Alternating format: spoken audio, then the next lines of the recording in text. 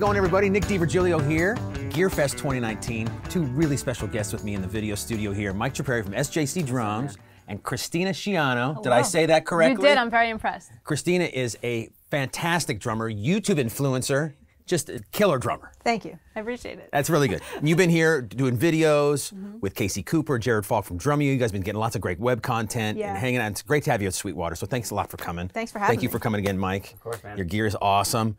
And what I wanted to talk to everybody about, and you guys specifically, is that you've built a great following on YouTube, right? You have lots of subscribers and followers. What's the number now? I think we just hit 780,000. Nice. I think. Sick. Sick, right? That's great. So congratulations on that. Thank you. But I also wanted to talk about your relationship with Mike and SJC Drums. Did you search out SJC? Did SJC find you? You know, what does it take for someone doing what you're doing to connect with a company such as SJC? They make great gear. You have lots of great artists on your roster. How'd that work for you? Yeah, for me, it was actually my first NAMM, I think like 2013, 2014. I went into it with a mission. I was just like, I know Josh Dunn from 21 Pilots plays SJC. I want to see their kits. So I went to their booth, got to play on it, and just fell in love. And Mike was right there because he's just always chatting to people. Started talking to him. We were talking business and future plans on how I can like help promote SJC and what I'm doing on YouTube. And back then I was at like 7,000 followers. So it was not much. And then after NAMM, we were emailing back and forth, and then we just set all this up, and here we are all these years later. It's crazy. It's incredible. Now, how many years ago was that? 2013, 2014? Yeah, like 5 years ago, Yeah. for sure. Yeah, I'm on my second custom kit with you guys already. Yeah. Nice. Awesome. Yeah.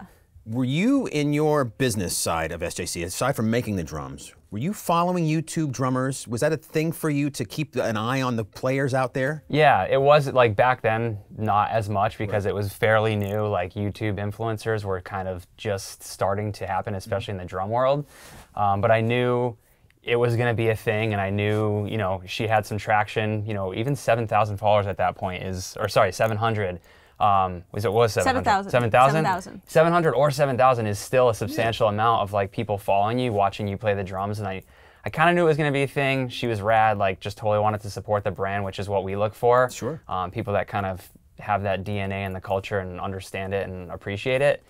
So we were just stoked to get on board with her, and it's just been exponential growth for her since. So she's really the one that made me be like, wow, drummers can do this. This is like a whole new world. We need to pay more attention to it, for sure. I mean, that is a huge jump in 5 years to go from 7,000 to 700,000. Yeah, that's when I started taking, after my first NAMM, I started taking it really seriously. And I'm just like, I want to do this as a job.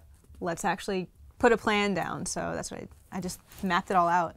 Now, do you have a team of people helping you? All by myself. You're doing it all yourself? The only thing I outsource is my mixing because I don't know how to mix drums. Everything else, editing, filming, that's all me. Are you playing every day? No, because actually. I mean, editing. We have a big team of people here at Sweetwater editing videos constantly. I know it's not a quick process.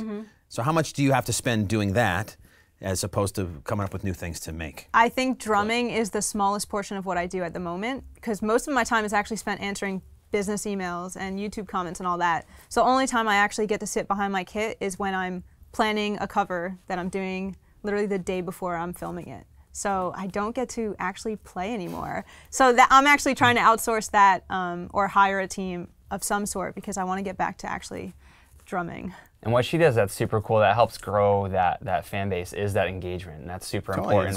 You're running a business, right? I mean, Exactly. that's what you got to do. Totally, Right? and just being personable and like liking or commenting back to everything that everybody writes is something that you've done a great job at. That really makes that grow, for sure. Yeah, it keeps that connection with your fans, right? Exactly, Keep them wanting more and telling their friends and all of that kind of stuff. So now, what is it about SJC Drums specifically? I mean, I know you went and played, you love the sound, but so your personal custom kit, what do you have? Right now I'm on a maple ripple, turquoise ripple kit. I got 2 rack toms, which I haven't played on in years. So for the new kit, I wanted 2 rack toms, 10, 12, 14 snare, got Zildjian cymbals, Remo heads. It's a really nice kit. Yeah, just really maple shells, 45-degree edges, like just a real versatile kit that you can just play all styles of music. Because your covers kind of go all over the place, right? Yeah. So you need something that kind of fits all of that too. Now, do you get a chance to get out of your studio and play ever? No, I've never been in a band ever in my life. I'm in New York and people think it's like a music scene. I don't know any musicians by me, which is strange.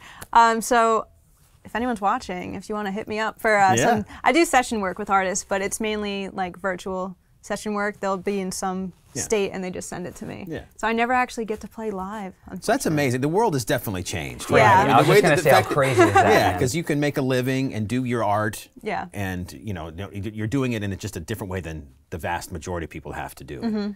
So as a manufacturer, and you're building your drums and catering to all kinds of different things, how does her style of playing fit SJC's vibe and mold? Yeah, our vibe and mold, honestly, like we are very proud of the drums we make and the craft that goes into them.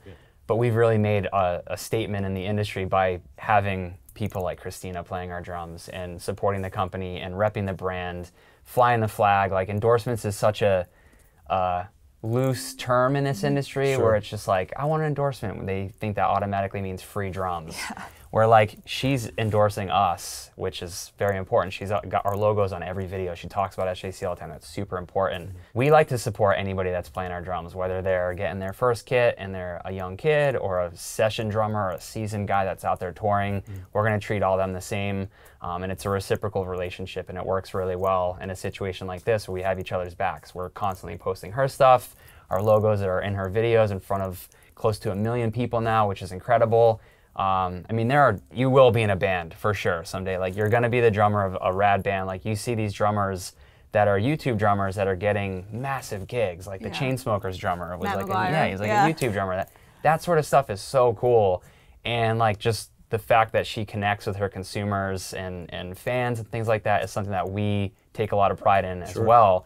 And it's just a good fit. And like we're hoping to inspire and motivate more young kids and kids that don't even know that they want to play the drums to pick up the sticks and play because of, you know, people like Kristina, and then get an SJC kit or snare drum because they love the sound and the look and they just love the whole package. So I think it's cool what you guys do on your social media too is you promote like welcome, like, oh, this kid just got his first SJC kit, and I think that's really cool how you're not just promoting, you know, Trey Cool and Josh Dunn like all the time. It's the smaller people as well. Totally. Yeah. It's a balance, and it's, for me, I always think, what would 12-year-old Mike be stoked on?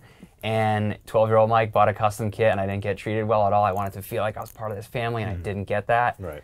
So if we can give that to kids, man, that's the coolest thing. Yeah. Totally. Going on with that, what you asked before, like what also made me pick them besides like their drums, it's the people. Like I deal with so many brands, and you guys are just like insane. Like I always tell them, like I genuinely love you, and like everyone, I know everyone that works there. I've met them. Like we have each other's like numbers, like we text, we FaceTimed, like it's just, I never had this kind of connection with a company. Cool. So it's just really, it's a really cool vibe. I like it. That's awesome. Yeah. That's really cool. So what would you tell a young drummer as far as seeking out an endorsement? I know you went to NAMM, you're hustling, right? You're making stuff happen. So is that the #1 thing? Do you have any sort of little tips and tricks, advice you could give to people that are kind of going down this road? Yeah, one thing I actually used to do, which I sent you too, I made a drum resume. Okay. So it just showed all the gigs I've done or what I'm doing on social media with my stats.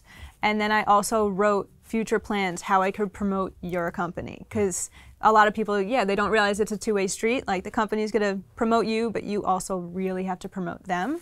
So you have to give them a clear guide on how you can actually do that. So in my case, it was my social media and how I know like I'm gonna grow on this and do all that. So I think people really need to treat it as a business interaction. For endorsements, it's not just, hey, give me some free drums. That doesn't happen. Right, and just staying in touch. Like she'd constantly hit us up, like, hey, this is what I'm working on. Here's my new video. Check it out. And it's like we love that. I love seeing that. She's active. I'm seeing the growth. She's sharing that with us, and then she's front of mind with us when we do events. We just had an event in Brooklyn last year.